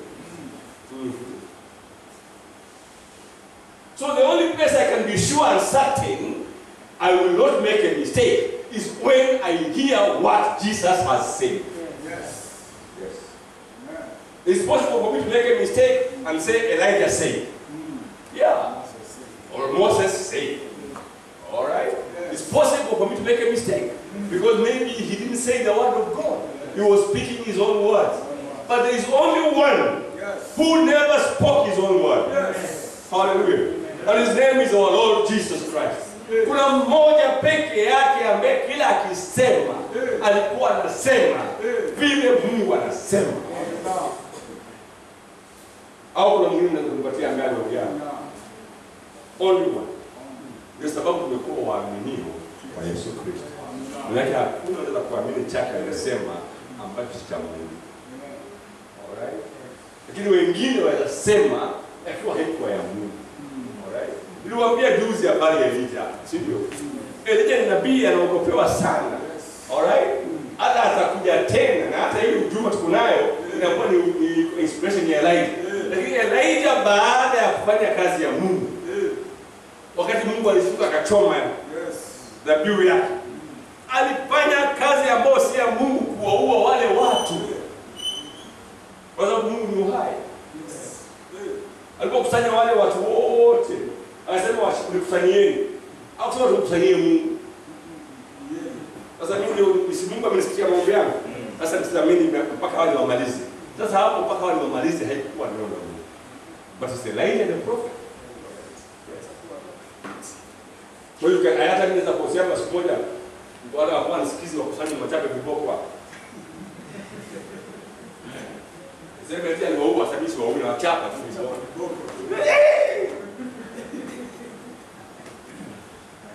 Anasema Elijah wala wajini langu ndio anaitwa Elijah. Alright. Na kule nje mimi mnajua kama prophet Elijah. Huko hivi kianga mtu anaweza prophet kama sababu ni kana na prophesy tu. Hata kadhalika hilo jina. Nikiwaambia mimi mwalimu wa kubali, the man know where you are the prophet. Prophet of doom they call me. Alright. So I am not a prophet. Matani yao huko. Ndio mnalazimisha ikawa hivyo basi wote iwe hivyo. Sababu nikikaa nao mpaka niwaambie neno la Mungu. Na Mungu wewe basi. Sasa tusikie kwa makini sana. 21 nasema yeye ashindaye atakayeshinda. Kushinda mashindano ya kusikia. Alright. Ni mashindano ya nini? Atakayeshinda. Haya mashindano kusikia ni mengi. Atakayeshinda kwa kunisikiza mimi. Yaani mashindano haya ni mambo ya hapa kila hapa pale. Atakayeshinda kwamba ameshinda kunisikiza mimi, ndio bingwa wa kunisikiza mimi. Umekuwa bingwa kumsikiza. Yeye atakayeshindaye nitampa kuketi pamoja nami katika kiti changu cha enzi, kama mimi nilivyoshinda nikaketi pamoja na Baba yangu katika kiti chake cha enzi. Yeye alishinda, alimsikiza Mungu peke yake katika mwili, hakusikiza mtu mwingine. Hata mwili wake ulipomwambia wewe ni mnyonge, ulimwambia ndio wewe ni mnyonge, lakini amsikiza aliyetuma. Unanipata? Sababu yule mwalimu anachukua muda mrefu. Nataka kuambia sisi tunatuona hapa wachache unaona kama wewe ni mgeni, hata kama wewe ni mwenyeji. Tunashindania kitu kimoja, kusikiza. Neno la na kulifuata. Alright. Vile amesema ndivyo hivyo. Na nimewambia wengi wamesema, wakisema wanasema neno la Mungu, lakini walikuwa wanaweka yao ndani. Alright. Na nilikuwa na watumishi wa Mungu kabisa. Tuwadharau, tunawaheshimu kabisa. Alright. Lakini kuna mmoja ambaye kila alichosema kilikuwa cha kutoka kwa Mungu. Huyo pekee tuliambiwa, this is my beloved, hii msikizeni. Huyu ni mwanangu nimpendaye, msikizeni yeye. Sasa huwa nina shida zangu kubwa ni wahubiri wenzangu wanaponipeleka kwa mambo ambayo ya sitaki kuita hivyo, lakini mambo yaliyopita. Alright? Wanifundisha mambo yaliyopita. Mimi nashindwa hawa wanaishi wakati gani? What time are they living? Lazima ujue unaishi wakati gani? Wakati gani? Acha niwaambie kitu kimoja. Niulize, Yesu angezaliwa Masai, kwa mfano, angezaliwa Masai, tungekuwa wote wanapiga marasta na wanawake wote wanyolewa vipa. Si Wamasai walipo. Ungesema tungeambiwa sasa hii ndio Ukristo, si ndio? Sababu angepigwa picha, angechora picha zake amepiga yale ndio rasta Masai. Au na kupa. Hata nilikuwa wanawake lazima wanyolewe kipara wote. Alright. Lakini hakuwa Masai. Alikuwa ni Mungu. Haleluya. Ndio akasema Mungu ni roho. Tuache kuangalia miili, tuangalie roho. Haleluya. Umepata ndio kasambia Mungu ni roho. Na akasema mimi nimetoka huko na narudi huko. Kwa hivyo msionyeshwe mimi nikiwa mzungu. Picha yangu wote ni mzungu ile picha kwa Yesu hapa anaonekana nyele. Kwanza Yesu kwao alikuwa mwanaume afai kuweka nywele ndefu. Kikwao. Lakini Yesu asipizi kwenye picha na nini? Na nywele ndefu. Sasa ni nini hiyo sasa? Na kikwao kabisa kwa sababu mwanaume afai kuweka nywele ndefu. Nywele ndefu ni ya kikike. Ni uke ule. Sasa unataka kuniambia Yesu alikuwa na uke ndani yake? Hakuwa na hiyo mambo. Yeye alikuwa ni roho ndani ya Yesu Kristo, alikuwa mwili umebeba roho. Na hiyo roho haina uzungu, haina Uafrika, haina Ukamba, haina Ubaluya, haina Ubukusu, haina chochote. Ni roho wa Mungu ambaye ndiye muumbaji wa kila jambo, alikuwa ndani yake. Na tunamuona wakati huu, hatumjui tena katika mwili. Yes. Wala nilikuwa kuonyesha msalaba, amewekwa msalaba sijui msalabani, wacha wabebe msanamu yao. Yes. Sanamu zao wabebe. Yeye sikio na asikie neno hili ambalo Roho ayaambia makanisa. Sasa anasema yeye ni Roho, anaambia makanisa kama Roho, wasikie Roho anavyoambia. Get it now. Wako mepata.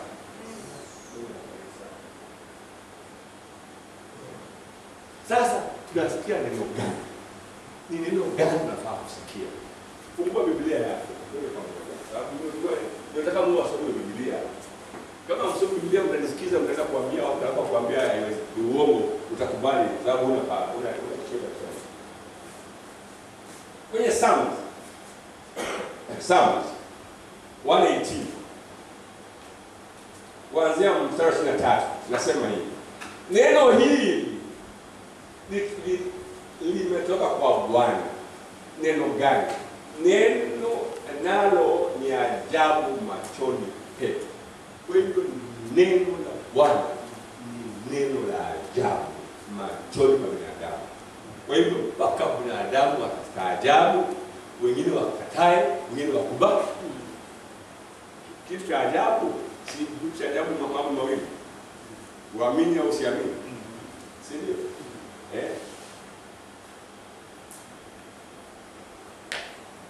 Kuna kijana wetu mmoja hapa alikuwa anashiriki hapa. Akaona hizi ng'ombe za barabarani. Hizi ng'ombe za barabarani. Hizi ng'ombe za barabarani hazina they don't know love kabisa. Wale fedha. Na yeye mtu ametulia mpeketoni na ng'ombe. Akapita fedha akashika ng'ombe. Akashika hivi. Ng'ombe haijashikwa tangu izaliwe na mwanadamu. Na hiyo ng'ombe imezaliwa mwanadamu basi hiyo ng'ombe alimfuata mpaka nyumbani. Sasa alipoingia kwa chumba chake, ng'ombe akaenda dirishani. Ilikuwa naye za kuingia, sasa akakaa hapo dirishani. Sasa jamaa huyu alibabaika. Nikuashira kama huyu. Anasema basi amesikia kuna majini. Kwa hiyo ni jini limemfuata. Lakini ni kwamba huyo ng'ombe aliona raha sana kwamba kuna binadamu mmoja ameweza kumpapasa. Akamfuata na jamaa ameingia akajificha. Lakini anafuata harufu. Nyumba za Kiswahili zinajua zinadumu hizo. Na akafuata dirisha gani, akirusa akajua yuko hapa naye hata mimi niko hapa mpaka anipapase tena. Jamaa alitoka mbio. Na kutoka mbio ng'ombe sinakuona. Nyuma yako. Akajua basi kweli. Majini ya? Sababu alikuwa amesikia habari ya majini sana. Kitu kidogo tu ng'ombe huyo alikuwa anataka tukugundua. Yaani amepata unajua ng'ombe ya kwa domestic animal. Waliumbwa na Mungu wao domesticated. Na wao ni wanadamu wanaweza kuwa. Ni kama tu mbwa. Ukipata mbwa mahali ambaye amepotea, umshike hivi atakufuata. Sababu aliumbwa hivyo. Lakini sababu ya mahubiri alikuwa amehubiriwa ya majini. Aliona jini, hakuona ng'ombe aliyetaka kutafuta binadamu kuwa karibu naye. Nipata. Sasa mambo tunatishwa nayo sana ni tunaona. Alright? Bala kuona mapenzi ya Mungu. Ya Mungu. Alright? Lakini ile jambo gani hili la ajabu? Neno gani hili la ajabu? Sababu nasema neno hili limetoka kwa Bwana, nalo ni ajabu machoni petu. Neno ambalo ni ajabu machoni petu. Tuendelee mbele. Ili ilikuwa ni neno kuhusu siku fulani. Alright? Neno kuhusu siku fulani. Kwa sababu wakati huo ulikuwa ni ajabu. Lakini wakati neno limetendeka, yaweza kuwa ajabu tena. Ajabu na kitu. Sababu sana nasema siku hii hiyo neno hilo ambalo ni ajabu. Siku hiyo. Siku hii ndio aliyoifanya Bwana. Anasema tuta. Shangilia na furahi. Hiyo siku ambayo neno la ajabu lifanyika. Hiyo ndio siku ambayo ameifanya Bwana. Ya ambao watashangilia na furahi. Sisi haiwezi kuwa tuta. Sisi ishafanyika. Sasa tunashangilia na kufurahia. Hapa umepata. Turegelee. Daudi akiandika siku zile ilikuwa hilo neno la ajabu litatendeka. Alright? Kwa hivyo anasema hiyo siku hiyo ni ile siku ambayo Bwana ametengeneza, siku ambayo sisi ambao tumeshika ile neno tutashangilia na kufurahia. Unasema this is the day. This is the day that the Lord has. We should rejoice. Unafaa kufurahi. Sasa mtu akikuona wewe ambaye ni mwamini unakaa kama una raha miaka yote, ni shida gani? Kwani hizi ndio zitatokea kwenu? Mimi kulingana na mimi hili neno na hii siku ishatimia. Wakati tunakubali ile imetimia. Nitawaambia kwa nini. Ndio kwa sababu nini kuangalia. Ninawaambia kwa mtu Biblia. Hii siku ambayo imetabiriwa Isaya. Wakati tunamjua nabii Isaya. Alitabiri. Alitabiri akasema hivi 28:8. Alisema. Alitabiri akasema hii siku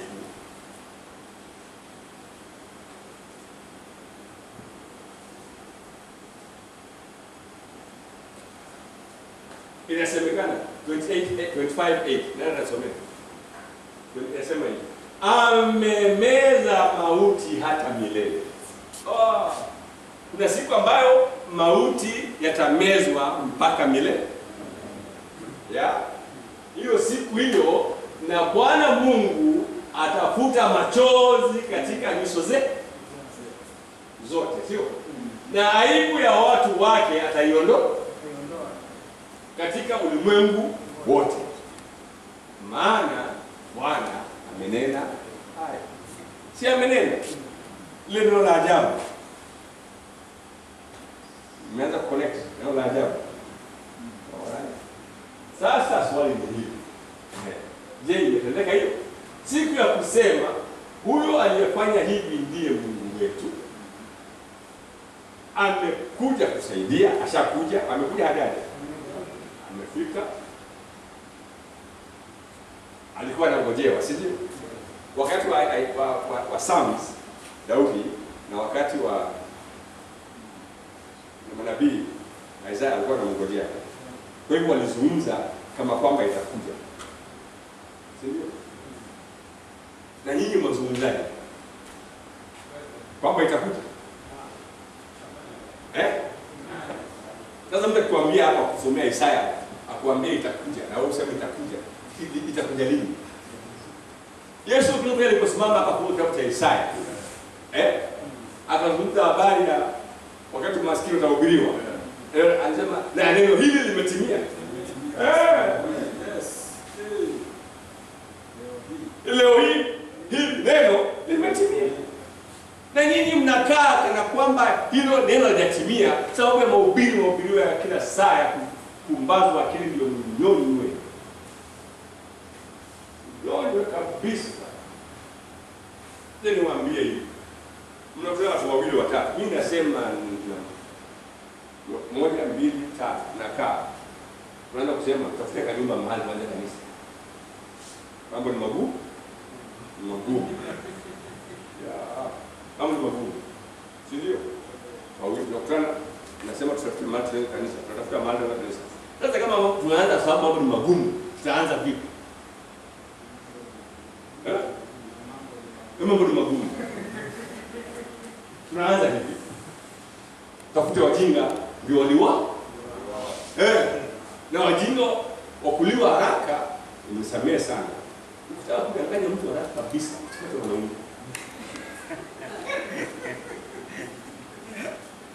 Atakushika mapema. Mwanaume utafuta kwa mpango sana. Mwanaume mpaka mtafute kando kando. Wao kudanganywa sana zaidi kushinda wanawake. Lakini ile haraka ya kudanganya. Ndio maana shetani hakwenda kwa Adamu, wangeshindana. Nenda kwa hao, chap chap. Hiyo ndio tumika hiyo. Nafikiri Adamu watakaa wanawake 4 5 hivi. Na naambia unajua Mungu atawabariki sana. Mungu atawabariki hata Mungu ametuma kwako. Wewe ndio Mungu ametuma kwako kwa sababu Mungu amekuonekania wewe na bwanako. Mke anafunga kananona ndani ya moyo wake, ananona, anasikia vizuri. Sababu anapenda kukuambia maneno matamu. Mungu amekuonekania. Mungu anapenda sana. Wewe dada yangu wewe. Ndio unataka ukue kabisa mama wa kanisa. Unapewa cheo hapo. Wewe hata ukijui umetoka wapi. Lakini amelenga bwana wako.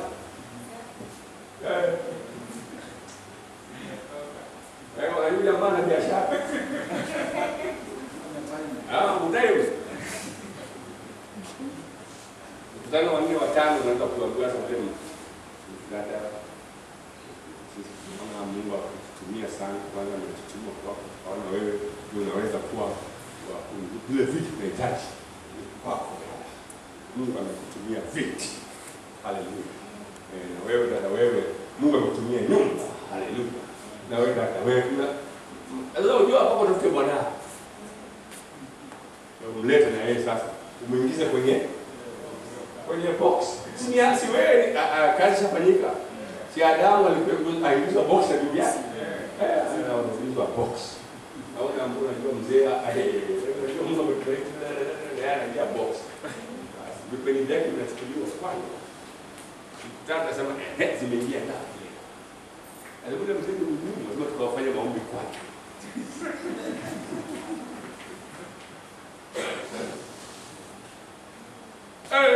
Unamshangaa hapo.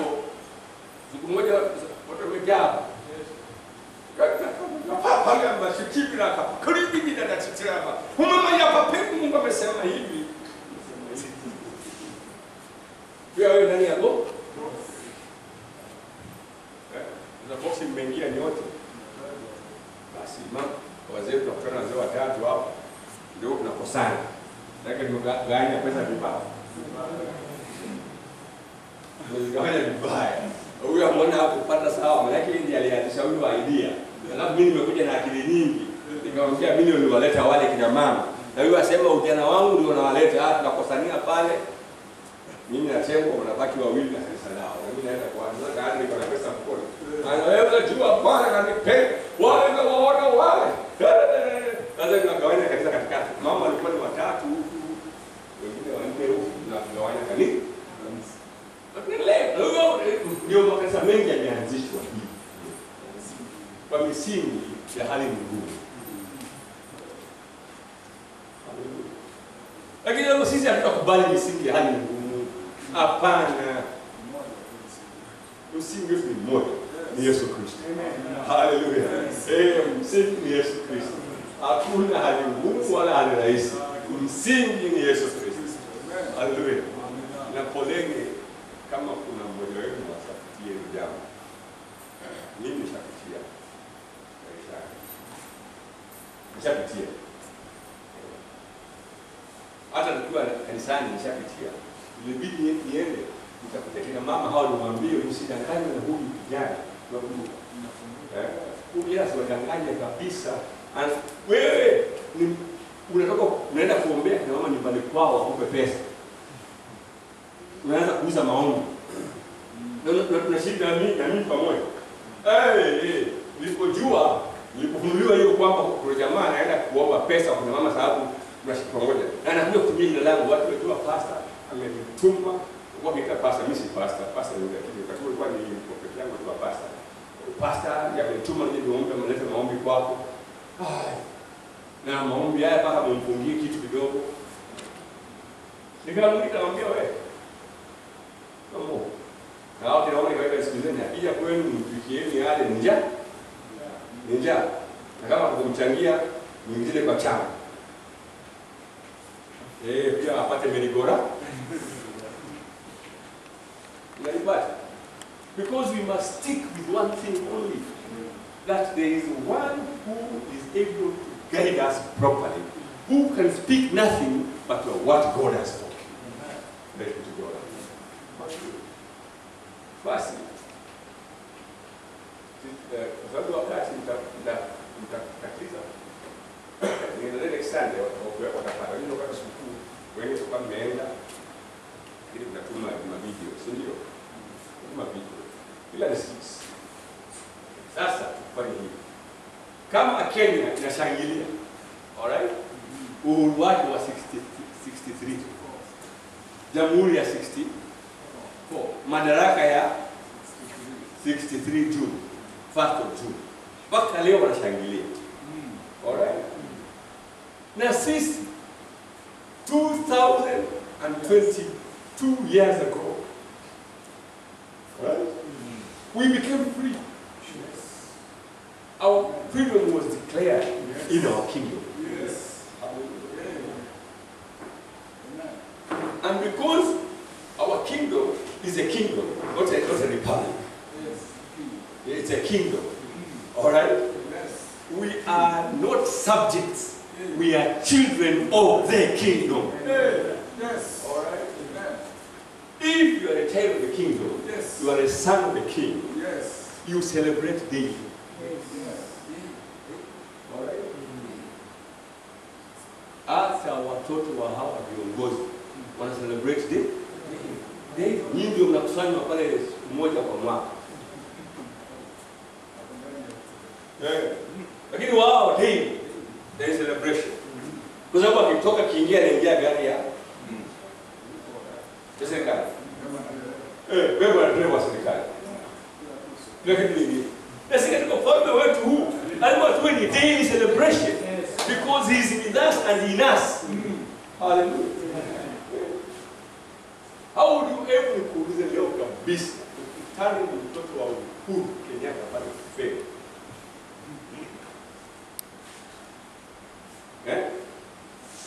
Anapanda mlima Feri kwa mguu, amependa. Sio? Amepanda mguu, amekuja kwa pikipiki pale, alright? Apande pikipiki. Sio amependa. Aende zake beach, sio? Amependa. Lakini ukimkuta Feri anaomba pikipiki tafadhali bwana nisaidie usikachike.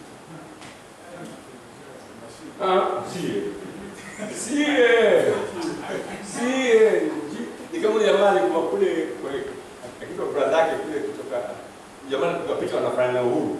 Akaona brother yake akienda. Huyo sio Uhuru. Alright? Because if we're in the kingdom, our kingdom is a kingdom.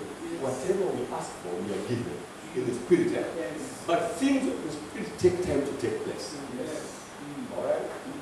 You know. It take time before it was manifested. Yes. Because Jesus Christ himself was slain before the foundation of this world was laid. But only 2,002 years ago, he was on the car. Lakini tunasema hata ukichukua najua alright.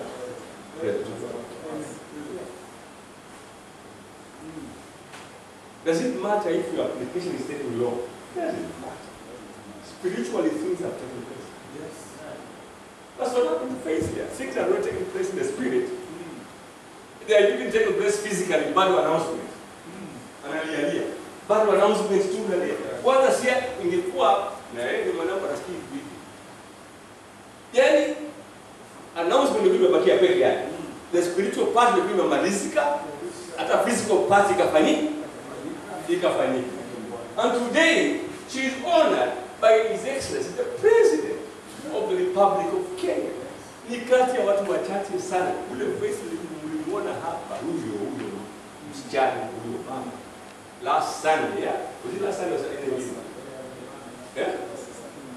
Ni hiyo ile nyingine. Alikuwa amesimama hapa, anataka tumuombe, tumwambia hapana, tukuza Mungu. Nikampatia microphone kumwambia, sema vile Mungu amekufanyia. Si ndio? Leo hii kumbe Mungu anashaiba, ni vile tuko hajui. Hata wewe pia mambo mengine yameshaiba tayari, ni vile hujui. Kweli roho? Yashaiba. Na si sababu watu wewe ni mwerevu sana hapa. Muulize maswali. Ati wewe ni mwerevu sana, hakuna. Ni vile umechaguliwa mapema. Mambo hayo uyapitie. Kwa hivyo hata tukiingia kwenye mitego ya majaribu, usibabaike. Hilo jaribu lilifanyika kitambo. Nisikilize. Lilifanyika kitambo.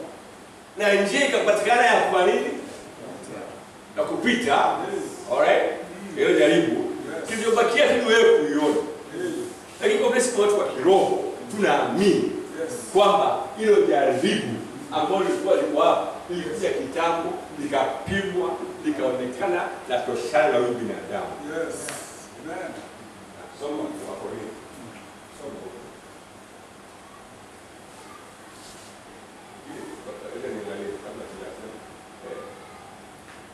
First Corinthians 10:12 back. Kwa hiyo anayedhania kuwa amesimama na angalia asianguke. Usidhani umesimama, angalia usianguke. Alright? Kwa sababu gani? Ukiwa mwenzako umejaribiwa, wewe usimwangalie sana. Hilo jaribu litapimwa. Alright? Tizama, soma mbele. 13. Jaribu halikuwapata ninyi isipokuwa lililo kawaida ya wanadamu. Ila Mungu ni mwaminifu. Sema ila Mungu ni mwaminifu. Ambaye hatawacha mjaribiwe kupita muwezavyo. Alright?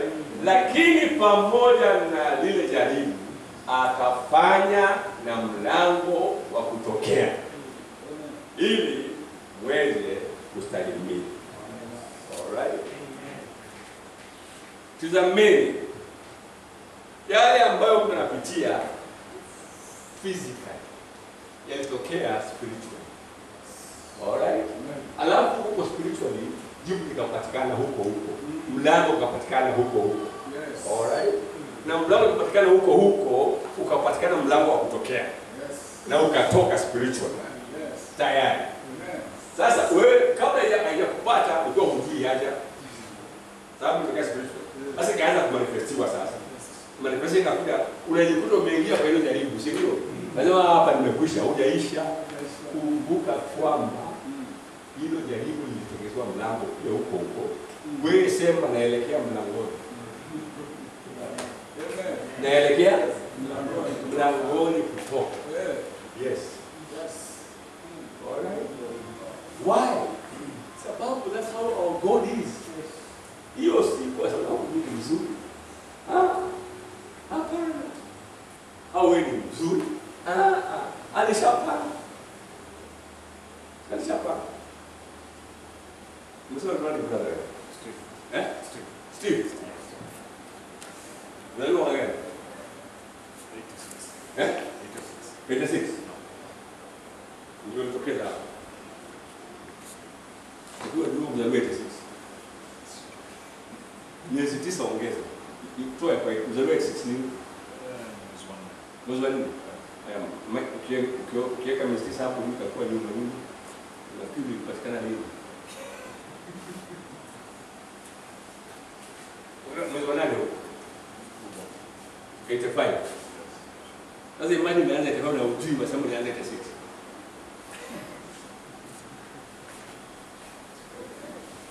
Wewe watu ile ndio ambao uliambiwa ni kutokeza. Lakini kama kutokeza ulikuwa hai. Wewe usipate umezaliwa pale. Haya, kabla hiyo wewe kwani what is the name of your father? Charles. Charles ndio mwaka gani? Kitambo. Kwa kitambo tu kama mwaka ngapi? 50. Uko 50. Sasa wewe 50 zilikuwepo.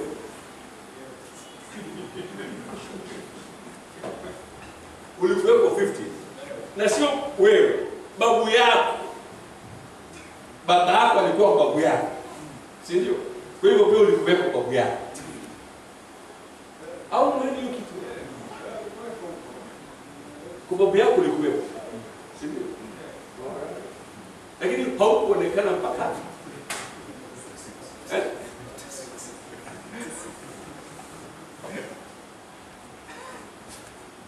ndio maana tumepumbazika na sababu sisi tulikuwepo kale kabla ya msingi ulimwengu kuwepo. Sababu kama Mungu ndiye baba yetu na alikuwepo, tulikuwepo. Hapo mlipata. Na naamini ndani kwa ndani, yani mtembei na watu hawaelewi. Mtu anaanza sasa kama wasomeelewa zaidi. Ukiambia mtu mimi nilikuwepo in the 1940s. Akaba wewe lazima. Mwambie mimi si lazima. Nilikuwepo in the because sijadhihirishwa. Sasa wao karibu. Muulize wewe uzaliwa lini akwambie babako ni. Mwambie wanywi ni your father. I was with my father. Oh, okay. And was your father and your grandfather? Yes, he was there. So where was I? I was there. But manifestation comes later. All right. Yeah, I'm imagining your father. Akiamua wewe sasa umefika umri wa kuoa umeoa mpaka sasa tunasalini. Na wewe uko ndani yake tunatembea naye. Anashika ngumu na wazee kwa zamani zile. Wewe mbona sasa umeshikutaisha tu? Anambia mimi na sasa hiyo Steve yuko hapo na ametulia. Na mmoja tayari na hakuna angezuia. Hakuna hata mmoja angezuia. Malaria ilikuja ikapata baba yako haikumzuia. Magonjwa yote yakaja yakampata baba haikumzuia mpaka Steve onekana. Yes. Hiyo mweza kukubali. Maana logic yake. Na hii ya upande wa baba yangu Mungu amuone. Ukaambia watu mimi nikuwepo.